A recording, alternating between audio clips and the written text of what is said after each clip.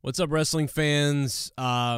You guys know the deal. If you saw the review last night, you know what we talked about as far as blood and guts goes. But WWE Hall of Famer calls out AEW for disrespecting Impact World Championship, or calls out, I don't know if he's calling out Kenny Omega, but Bubba Ray, of course, he loves to call people out when they disrespect things. But when he disrespects things, it's okay. Remember that.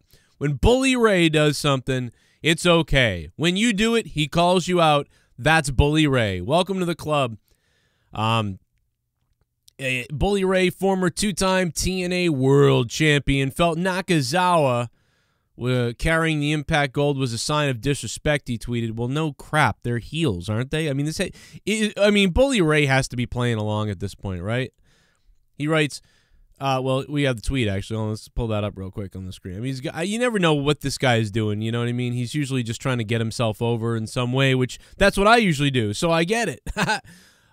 If management or owners of Impact Wrestling, I'd be effing fuming that their World Heavyweight Championship was being carried out by Nakazawa, nobody, or Naka nobody, and not at least over the shoulder of Omega. Perception is reality. Yeah, I mean, I've been saying this since the beginning. You know, they've been talking about, oh, wow, you know, he's going to tout around that he's got all these title belts. But he is carting them around like extra luggage. And, you know, of course, the commentators even put over, you know, the real belt, the one that's really worth something, is the AEW title anyway. So, you know, I don't know what these other companies were looking to gain from working with, you know, Kenny Omega here and maybe AEW.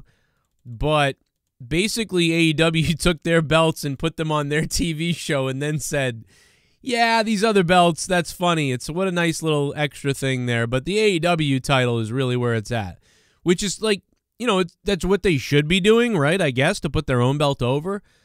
But really, the other belts, it's not promoting the other companies very well to me. So in a way, I agree with Bully Ray here. That's just me, though. What do you guys think? More of this podcast and non-wrestling talk that I'm going to deliver to you on my podcast, available on Patreon a little bit later today. Plus, some of it will be available on iTunes and Spotify as well.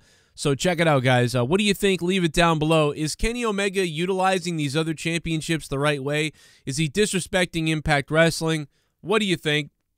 Let me know in the comments down below. It's the Joe Cronin Show. Hope you guys subscribe if you're brand new. And check out Title Match Wrestling Network online for all these pay-per-views of tons of wrestling companies all over the place.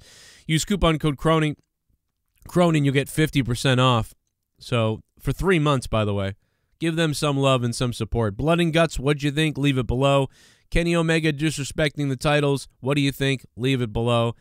And if you're all done with this video and you're done commenting down below already, well, then here's some other videos popping up right now that you probably might have missed because YouTube stinks. Hit me up on Twitter at JCS Commentary. I'm out of here.